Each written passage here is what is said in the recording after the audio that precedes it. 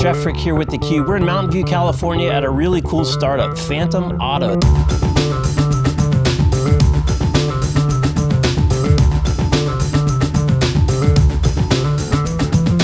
They're coming at this autonomous vehicle thing from a very different direction. They're not a car company. It's a pure software play, but it really has a huge impact on the autonomous vehicle industry.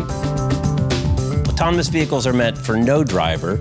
You guys have a driver, but you're really assisted driving from a remote location. A third party who can provide a safety solution for a number of AV operators. Right. Let's say if it's one of the big OEMs or ride-sharing companies, they can connect to a vehicle remotely, and when they move the steering wheel or press the gas or brake, it would actually happen in real time. Right. We think we have the ultimate fallback mechanism at this point, which is actually still a human. Right. The machine is very, very good, but for these edge case scenarios, you still need to bring a human back into the loop.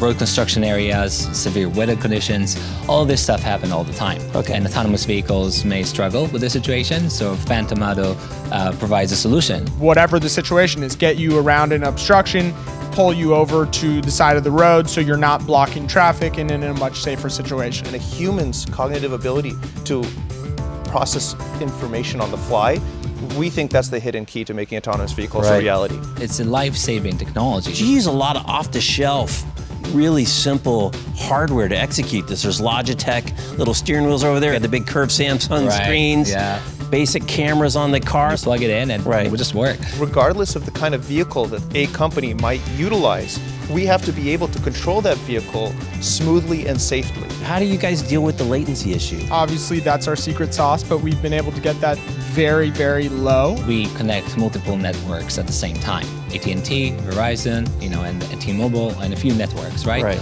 Once they're bonded, you get a much stronger connection. These are life-saving vehicles. Everyone wants these deployed as rapidly as possible, but we also want that deployment itself to be as safe as possible. AAA did a survey recently that showed 75% of consumers are afraid of trusting the machine, an autonomous vehicle. If you take a step back and look at the forest and not the trees, you have 1.2 million people dying every year worldwide due to traffic accident fatalities, 40,000 in the US in 2016, and 94% is due to human error. If we had that happen even just for 2 weeks in aviation in the US, aviation wouldn't exist as we know it. So if you eliminate the human for the most part from that equation, you can save a lot of lives. We do view there's going to be a big consumer adoption kind of hurdle to overcome.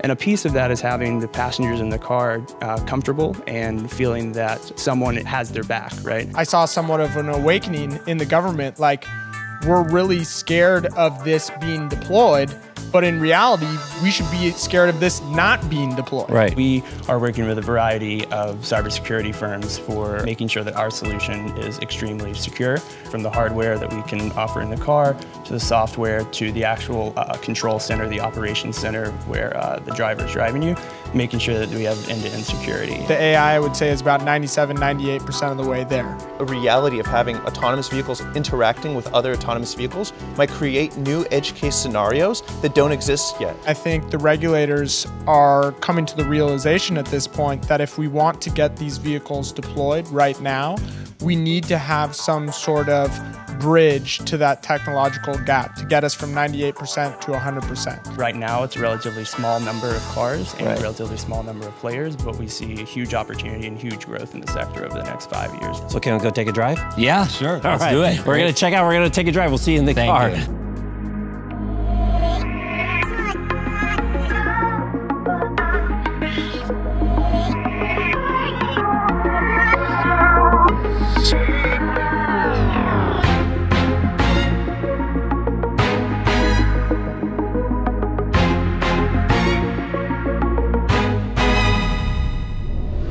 Driving a Lincoln MKZ 2017, and the reason this vehicle is so good for autonomous vehicle development is because a lot of the driving, steering, gas, and brakes is enabled through a system called drive-by-wire.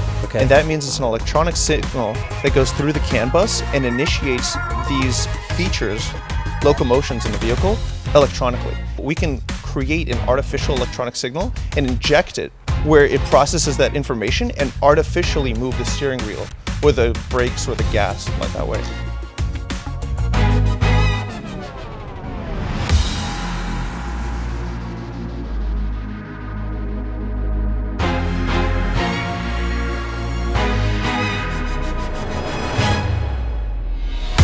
Getting ready. I see we're going through the drive, but you're not really driving, are you? I'm not driving. No, that's all. It's Command Central. Ready?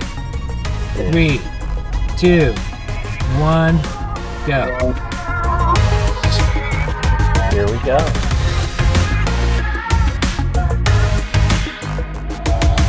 Besides operating as our safety driver, we haven't started going yet, so you are on call.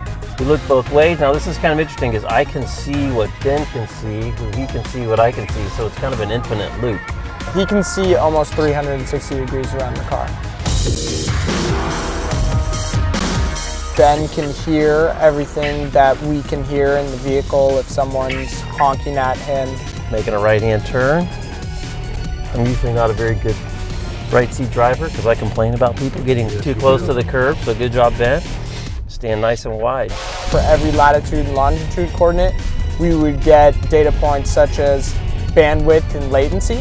And if there's ever some sort of dead zone, he or she would know that in advance and know that they could not engage the vehicle. You could even geofence that off then too, right, if it's just a dead zone. Correct. Make the car go around it even if it's not the most efficient route. Correct. How consistent is the coverage, the mobile coverage that you find? Say T-Mobile is not good in a certain area, but AT&T is good. Okay. Then we would use AT&T's service. If the latency is shifting, we're always going to make sure that you can steer, that you can have brakes, and other stuff that isn't as high of a priority falls lower down the list. We're now going to go into a gas station. Gas stations obviously don't have lane markings. You're dealing with pedestrians, different vehicles coming in and out. But for us, obviously, since we're being driven by a human, we'll be able to go through just as though it was a human in the driver's seat. It's really just about a human being able to read the motions of the car, right? You take a few inches forward, then you pause. It's understanding that scenario so that you understand when you can move forward or when you might need to peel back. But at the end of the day, you hope that at some point the autonomous vehicles will be able to handle an increasing number of these edge cases. We're gathering data, critical data, right? Edge case scenario data, so that we can feed that back to our customers so that they can have the data that they need to further train these vehicles.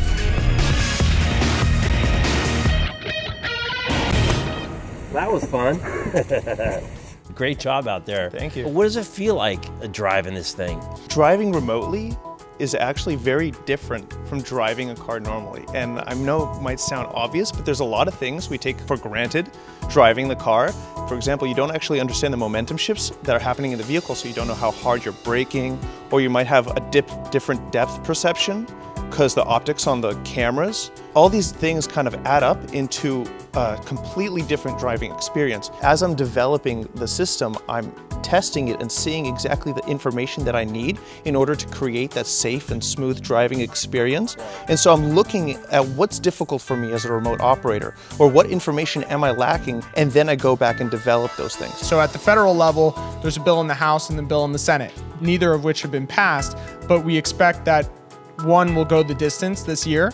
So you might actually have the rare scenario where the regulation outpaces the technology, which is a good problem to have. In fact, I would say it's not a problem at all. Having a human who's going to intervene on your behalf will be really important. On the business standpoint, we have several deals are already closed, some pilots planned over the next few months. So you'll be seeing a lot more, I think, of us very soon out in the market. Thanks for sharing the ride and taking care of us. Appreciate it. Thank you. We're at Phantom Auto in Mountain View, California. Thanks for watching. We'll catch you next time.